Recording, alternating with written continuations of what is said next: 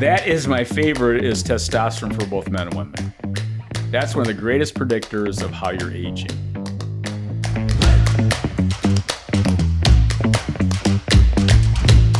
Welcome back for our third part of our three-part series, the Rest, Eat, Move podcast. This is Matt Johnson for the third week in a row.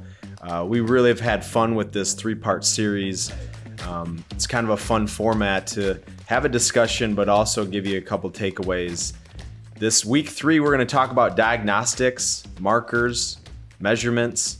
Before I get into that, again, as always, ask us questions. We've heard from a lot of you.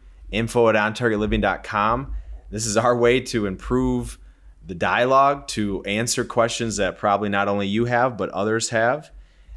We're excited about the new features of our website, our app, our content, our activity on social media. So again, thank you for the support. Thank you for consuming. And remember to share some of the stuff that you are getting value from. So week 3, in our three-part series of Ask Chris or Dad his top 5, I came up with this word diagnostics. You hear this word.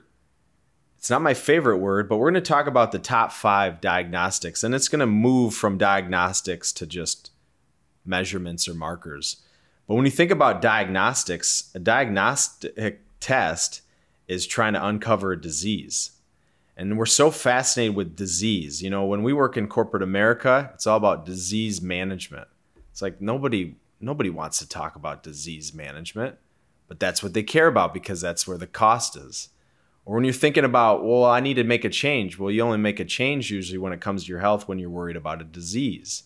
Cancer, heart disease, diabetes.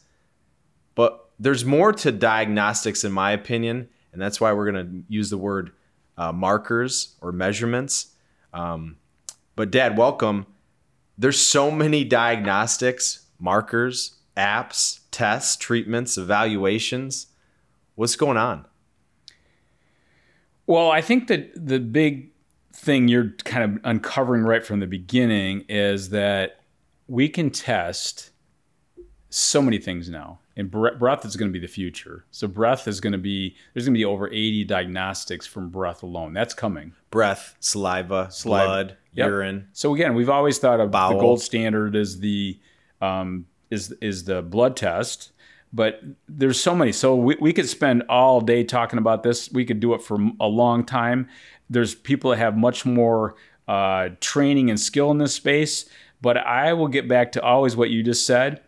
So if you did uncover that, what would you do? Why do we have to wait till you get that to, again, we're all aware of that. So really get into the mindset of thriving versus surviving. If I know that I have heart disease, I probably need to know I need to move my body, eat better. The list goes on, different markers. But why do we have to wait till we have an issue? So we want to the goal we have, and again, we're adding more and more frequently asked questions to our website, and it's been driven by many of you out there, and that's what we want to continue to do. So if you have any questions, we're listening and we're putting those down so people can look at those. But I think the whole mindset is that there is so much to uncover, but really what we want to talk about today is the basics. If you can do the basics and be aware of that, then you can start, measuring that. And and there's lots of things to measure, whether it's can you do a perfect push-up to can you hang on a bar for 30 seconds? That's not on a blood test. Can you do a perfect push-up? I didn't answer that at the doctor, but it's important, or it could be. Well, you said years ago we did the pure stocking climb. I did it twice. Okay. And how many vertical feet is that? 450. 450 straight down Lake Michigan. We've never seen before. It's unbelievable. And we got down to the bottom, and you said one of the tests could be if you can go down and up this thing, probably don't need to pay for healthcare, right? Because if you can do it, it just shows you a lot. So there's so many things. Yeah, out of the 98% of us that are able. Right. So that's the challenge out there is self-awareness, number one, and that's where the diagnostics come in. Let's talk real quick. You got this, if you're listening to podcasts like ours, there's sponsors, there's ads, there's promotion of fecal tests, of microbiome tests, allergies. I get regular blood tests. There's apps that tell you what foods you should and shouldn't eat at certain times of day, and intermittent fast. So there's all these diagnostics. Some of the most invested nutritional science or products always come with the diagnostics of why. Precision nutrition, customized nutrition. Why is this? What are we? Where's the marketing and where's the actual helping of people? What's the interconnection? Well, obviously there's a lot of money involved. And so people are always interested in measurables, wearables. It goes on. Profitable. Profitable. So profitable. How many people really need to know their heart rate variability? I mean, but certain people do want to know all these that. companies that are making all this money, has our health gotten better because of it? No. Has it gotten worse? Yeah, I think our health is still going in a bad direction. We have to understand. That's why I wrote in my last book, your health begins in your mind. We got to get the mind right. Let's start and do the basics. If you can get people to do the basics, they're going to have a great outcome. Their gut's going to get better. So I mentioned this in one of our part of the first series of this podcast, that growing up, I was tested for, and this is a long time ago because I had all these digestive issues. I was allergic to all these foods, but I wasn't. I just was a terrible eater. So as I ate better, those diagnostics didn't really mean a hill of beans. So we have to understand there's nothing wrong with diagnostics, but it never ends. The bottom line is, what are you going to do? And let's get back to the basics. Are there any of these future diagnostics that you are pro for? Oh, I think anything. I've talked about the wearables. Is that a good thing? For some people, it's more stressful, and other people, it's great awareness. But you just have to get back to having that awareness. Once you get the awareness, like people ask me all the time, like I was doing a presentation recently in Orlando, and one of the questions in the audience is that, do you count calories? No. Or do you have an app that counts calories? Do you have an app that counts calories? The answer is no. Am I aware that the calories, am I exact? No, but the body's constantly in flux. I mean, some days you'll need more calories than others, stress, whatever, how much sleep you get. But it's nice to have that awareness, but I don't want to get so caught up in the diagnostics that I'm not listening to my body. Sure. And that is, now you're learning how to play the piano versus learning how to play a song. So yeah, there's a lot of noise out there. Again, I'm a believer in technology. I think we want to use technology. I use some of these mail order saliva, blood, the breath is coming. But I also think that we have to also get back to the basics, like you said, and it really begins in us, not outside of us. And so if we can be more introspective versus relying on something to tell us what we probably could have found out without it. And again, we want the easy button. We want the efficient button. We want to know that the check engine light on. But at one point, cars didn't have check engine lights. And you can still understand if it's running well or not running well. Mm-hmm. But if you just rely on this check engine light because the engine's so efficient, you can't hear it anyway, or you don't want to pay attention to the music's loud, then we need more of these. And that's what you're seeing. There's more noise. There's more chaos. We're in more of a hurry. We're more stressed. We're putting more toxicity in our body. And you're going to see these diagnostics increase and increase. And I think the diagnostics for a healthcare professional is going to be really a good thing to help you speed up the awareness, whatever. So again, it's for them though. It's for them. Correct. Because they don't have the time. So there's some really good stuff, technology from the diagnostics and how they're growing. You mentioned breath, but really it gets back to, what are people doing? What are you willing to do? Are you really thinking about thriving? What's your intentionality? That's a huge difference. We've both seen folks with beautiful diagnostics so far from thriving. And in many cases, we've seen some diagnostics with some reds and some flags and some highs and some lows that if you look at it, the whole scheme of things, they're thriving. And so I think we can get too focused on numbers, and it's not so far from the truth of optimization. And it's a combination. Yeah. We have the eyeball test. I have clients come in and here's the eyeball test. I mean, I can tell by the skin, I can tell by the way they move, I can tell, there's a lot you can tell. And so when you start digging into it, yeah, their cholesterol profile looks good. This looks good. They feel like their absence of disease, they're great. When in reality is they can't get off the floor. They can't touch their toes. They can't put their socks on. They can't, you know. They're not sleeping. Their balance is terrible. They're worried about falling. But on paper, it looks fantastic. So the eyeball test, there's a lot to that. And people have to understand that nobody's going to take care of their health better than them. Beautifully said. All right, so let's get into your top 5 diagnostics, and just disclaimer, he's going to have more than 5. I just know him. So what are your 5 diagnostics or markers? It doesn't even have to be a diagnostic. All right, so I'm going to start with the Know Your Numbers. It's on our website. Get the handout. So these are blood tests. It's a blood test. Okay. And is a cholesterol profile. Okay. It's not being cholesterol. Again, we have so much information on this, but I want to know what the balanced cholesterol profile looks like. Lipid profile. The lipid profile, I want to see the cholesterol to HDL ratio and the triglyceride to HDL ratio. Those are what I'm looking at. And what is that telling you? It's telling my body is in balance. So cholesterol, you know, makes hormones. Cholesterol makes cell membranes. Cholesterol heals the body. It's amazing. It's amazing. So I just had a phone call. So this isn't really a diagnostic. This is a marker. This is a thriving. Yeah, this is a marker. It's not about it's high, you have heart disease. It's painting a picture of how the body's functioning. When Holly was pregnant with Ez, they tested her cholesterol by accident, amazingly high. They don't do that with pregnant women because cholesterol makes life. At the end of life, our cholesterol will plummet. So cholesterol is a thriving marker. So I want to see that cholesterol profile in balance. So if my cholesterol is 240, my HDL is 80, I have a great ratio. Again, lots of information on that, but the first thing I'm looking at is a balanced cholesterol lipid profile. Okay, number 2? Number 2 is glucose. That's going to tell me how the cell is receptive to insulin and glucose. So again, if my glucose levels get a little bit crazy high, starts creeping closer to 100, I want to get my A1C. So glucose and A1C go together. What about insulin? Insulin is another marker, but again, we can go testing.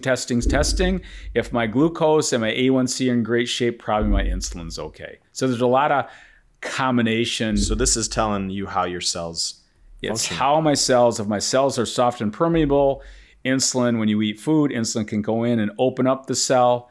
Glucose is entering the cell, feeding the cell.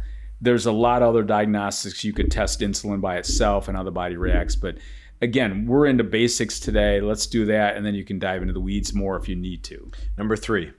That's a combination of homocysteine, which measures oxidation, and high-sensitive CRP, which measures inflammation. Those are 2 tests that I think more and more people are now becoming more aware of, but probably haven't tested in the past. No medications for those. So those are no medications for that. That's how you eat. If a person has high stress levels, they're cutting out carbohydrates, they're going to see the homocysteine level rise, and that's a great indicator for heart disease. And then inflammation marker is the high sensitive CRP, what my stress is like, what I'm sleeping, what am I eating, am I drinking too much alcohol. So those are 2 markers that have no medication engagement at all. So again, those are lifestyle. Yeah, most people have never had those checked, but those are vitally important if you're diagnosing what. Yeah, and so back to what we were talking about frequently asked questions. So I was thinking about this last night. These are going to be a couple questions. What is homocysteine? Why do we need it? That's going to be on our frequently asked questions. Same thing with high sensitive CRP. That's an inflammation marker. Back to thriving. If my homocysteine is under 10 and my high sensitive CRP is 0.0 something, I'm starting to thrive. Number 4. That is my favorite, is testosterone for both men and women. That's one of the greatest predictors of how you're aging. In fact, I was doing a group the other day and I asked them, how many of you would like to know how you're aging? And nobody raised their hands. I'm like, okay. And then they all raised their hand. They were like, okay, yeah, I want to know how I'm aging. But testosterone gives you an indication if you're thriving.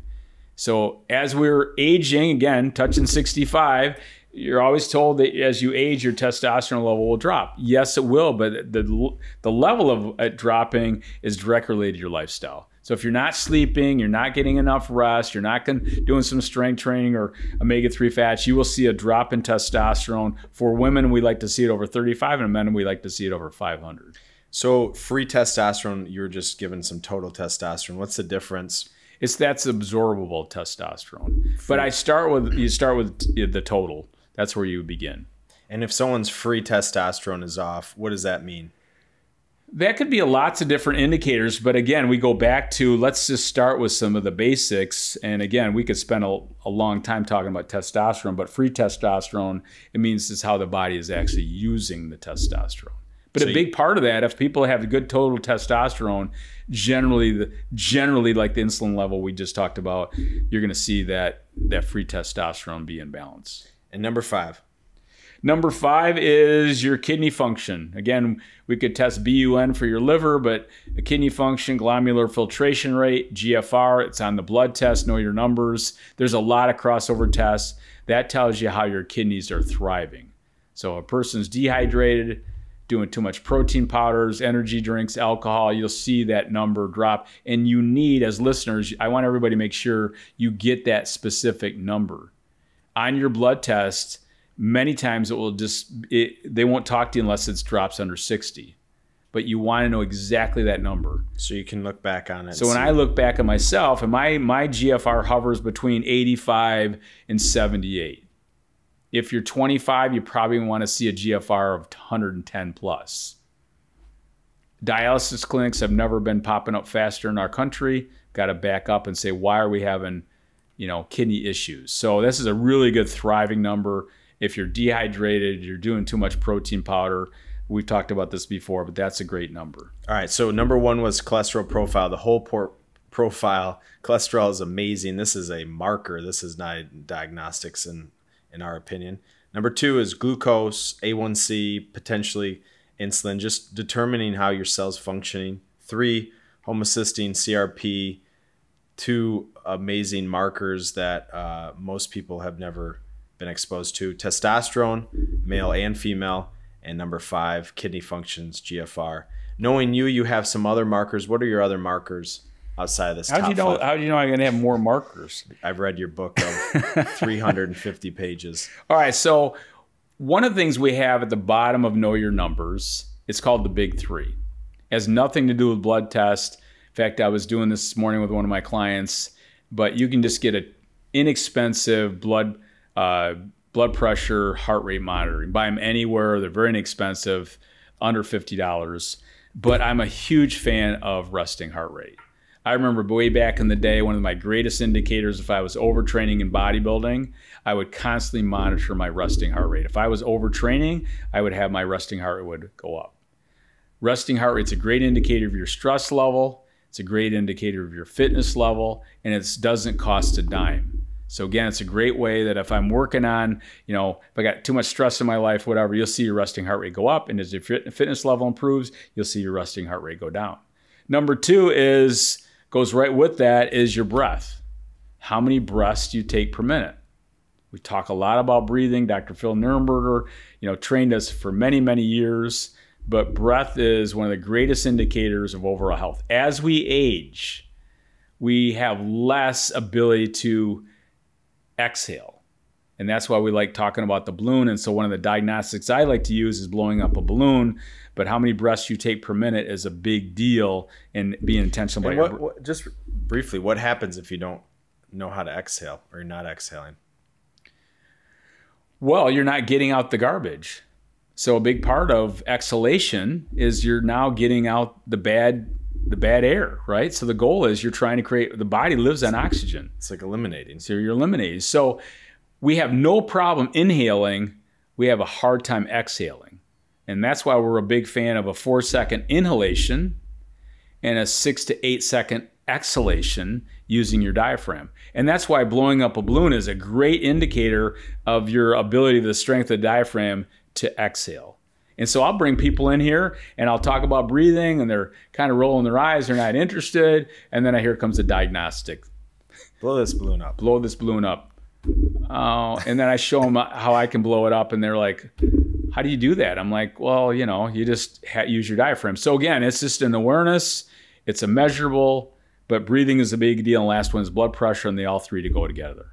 So if you have a resting heart rate, your breath, your blood pressure. If those three are in line, I probably don't need to see a whole lot of other diagnostics. So the big three, these are probably at the top of your list. You can do them daily. But I think this whole message comes back to, what are you going to do? So you could go get an executive physical. You can have the best specialists in the world tell you about your numbers and stats. And there's some treatments and procedures and medications that can get those numbers in alignment. But when you look at these things, when you're evaluating yourself, it all comes back to, what are you going to do differently? And until you determine that you will do something differently, want to do something differently, start doing something differently, I think these tests are going to be very minimally helpful. Well, one of the things, just to let everybody know, this coming fall, I will have a 4-week class on these diagnostics. And not only understanding them, but also how to improve them. And I remember, and this is kind of, just want to throw this out there, but one of the major companies we worked with back in the day with Dr. Phil and Matthew Cross, we did Jeopardy. And we had these categories. And they were they were just picking on me, but the answer they always say is daily movement, or they would say cod liver oil, because it all helps it all, right? So I had to laugh, like if you had a problem with your blood pressure, you would change how you breathe. If you had a problem with your cholesterol profile, you would take the cod liver oil. So it really kind of crosses over into everything. And so when people get back to these diagnostics, it really gets back to what you just said. What are we going to do about it? And it really gets back to doing the basics. So top 5, we did a 3-part series. I thought this was a good use of talking about it, giving some actions. But it all comes down to, what are you going to do? Whether it's gut health, whether it's talking about energy, whether it's diagnostics, at the end of the day, you have to listen to your body. You have to have the self-awareness. Before you get diagnostic tests or get all these fancy things, you got to understand these are just tools. But our best tool, our best way to optimize is us. These are your habits. These are your activities. And so leaving this 3-part series going about your day, think back. What are 1 or 2 things that you're going to do differently because of the awareness that you created? Again, thanks for joining us on another podcast. We had fun over this 3-part series. If you have any questions, always shoot us an email, info@ontargetliving.com. Again, this was Matt Johnson. We'll see you again next time.